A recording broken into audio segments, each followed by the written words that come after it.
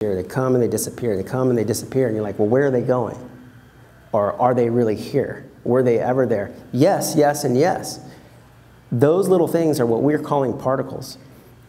They're where the electric vortexes of the electric universe model intensify in a pattern, which is phi, and that they pop up and disappear, and pop up and disappear, and pop up and disappear. And we're calling those separate material objects, and they are not.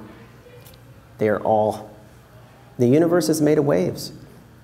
Sound is wave, light is wave, and I would say even material, what we consider to be material is wave. Why would it be any different? Why would sound be a wave, light be a wave, and then all of a sudden the rules change and matter not be a wave? Of course it's a wave. You look at the center of any object, there's nothing there, right? You look at the center of an atom or a planet, there's not a magnetic ball of iron in there. There's not a hot coal of iron in there. There's empty space. It's like the center of a tornado. It's all built on vortex cones. At the center is what we would call a gravity shaft. That's exactly it, actually. I'm glad you went to this part, because when I said quantum field, that's actually just what I would think. Interconnected is of all things, not necessarily. It's a stepping stone. I mean, shit, we don't have language. You don't have language yet. You don't have common sense.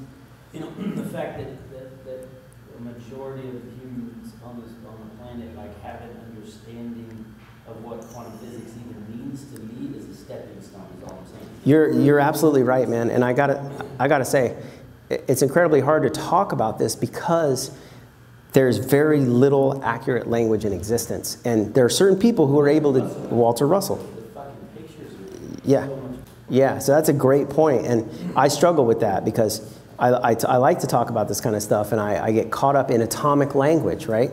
But it is a model. Don't get me wrong. Atomic physics is a model, but what it maps really well is the entropy side of material existence. But on the other, there is an energy source that is not entropy. It's the opposite of that. It's syntropy. And they're both going at the same time. It's like looking at a galaxy, right? And only seeing the spiraling light and not realizing that there's all this darkness that is a part of the galaxy. We're not able to see it from our vantage, but it's happening. So we need to talk about both sides, the entropy side and the syntropy, I think that's the right word, the syntropy side. So, and then you have a whole. And atomic physics would be really good for talking about the way things dissolve, the way things get destroyed, or the way energy gets dispersed. But it does not even address what energy is, where it comes from, and how it gets created, which probably doesn't get, can't be created nor destroyed, probably just is. But they don't even attempt to go there. They can't. They're not thinking outside of the box. I was going to say, speaking of boxes, what if biology is the box, and we're supposed to transcend biology? We can't transcend biology, and this is just my view. And the reason why is because if we're going to exist in the material, right? If we're in spirit, absolutely we transcend. What about transhumanism and transferring consciousness into technology? Probably the most unhealthy psychological meme that we've ever had on planet Earth, because it takes you away from what who you really are, like your divine created identity bound in nature, right? And that's why I look at it as a meme to enslave our psychology, is because that's why, and I'm not trying to offend anybody, but to put someone up like Bruce Jenner as like the icon of the millennials is, and to have it be accepted just shows that the millennials are just not thinking. They're not discerning. It's like, it's basically a way to create more and more and more and more and more liberal-mindedness. And liberal-mindedness, and I'm not saying liberty, okay? I'm all for freedom, free thinking and free thought and liberty. But liberal-mindedness in the political sphere or the sociological sphere, if you look at it, all it is Marxism. Well, Bruce Jenner is horrible, and I don't even know her name at this point, just because I don't like her. She's just continuing the misogynistic idea of what women are and should look like. Yeah. She's a sexist. Yes. now she's she. Yeah, and the way I look at all these things, all of them, and I'm not just picking one like gender, is the whole goal of, and it's hard to say, you know, like they, right? The whole goal of the people pulling the social engineering purse strings, the people that fund wars, and the people that are trying to control the 8 billion people on the planet, they don't care what meme they give you as long as it polarizes you. That's all they care about. So if you pick one side or the other, red or blue, Republican or Democrat, gay or straight, male or female, they got you. They love that because you're not actually thinking from who you really are. A spirit, a spiritual being, a centered spiritual being, an individual with a destiny that you have a co-creative element to. And they just constantly want to fragment your psychology. So I'm into unity consciousness, like a psychology of wholeness. And you can be male or female or gay or straight. You can be whatever you want and still, or even neither. Well, you can't be neither. So that's where I draw the line. That's too liberal-minded. Nature says plants and animals and chemicals and every other kingdom, the vegetable kingdom, they're gendered. They're sexed.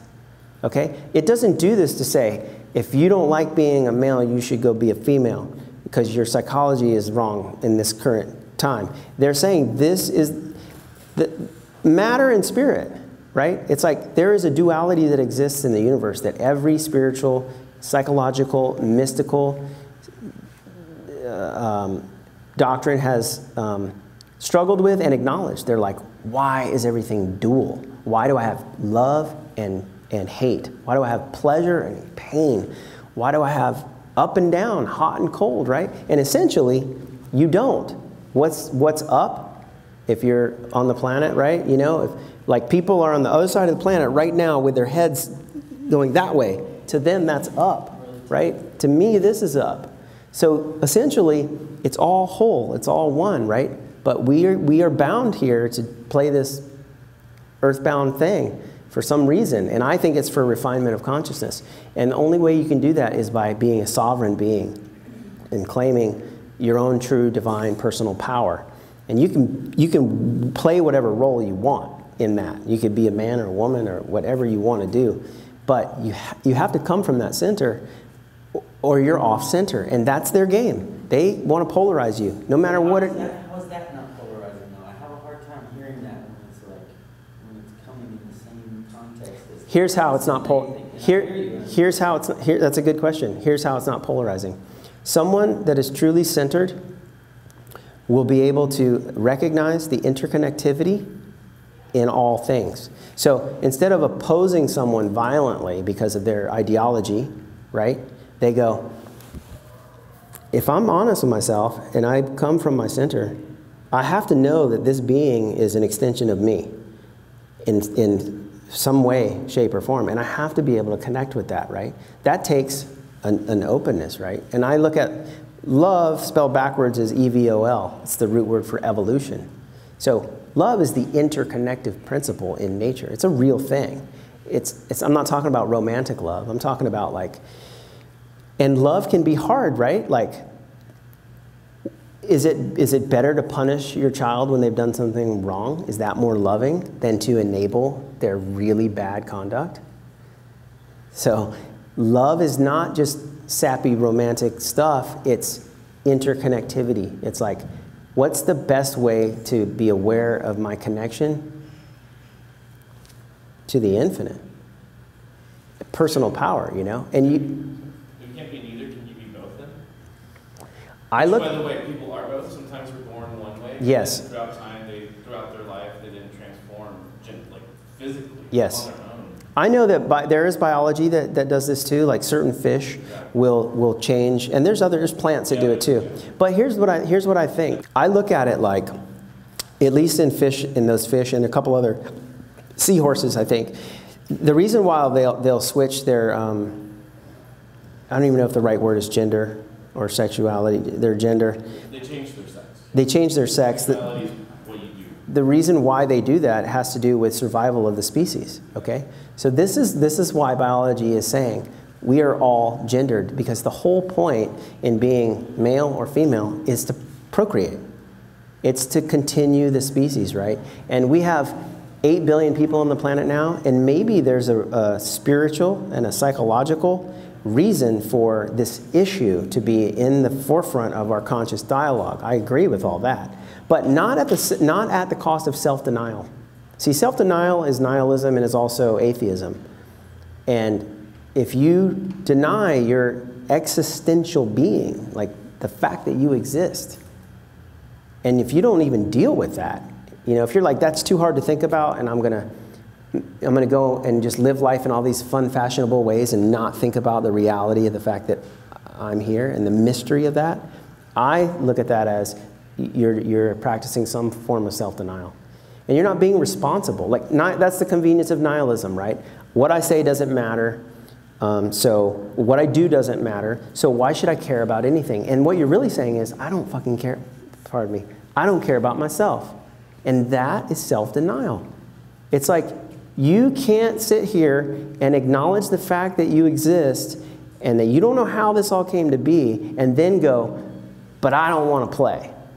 It's like, no, this is a gift, and it's hard. Don't get me wrong. It's an extremely challenging gift. It's being on Earth and doing this is like, this is the ultimate training ground for consciousness, right?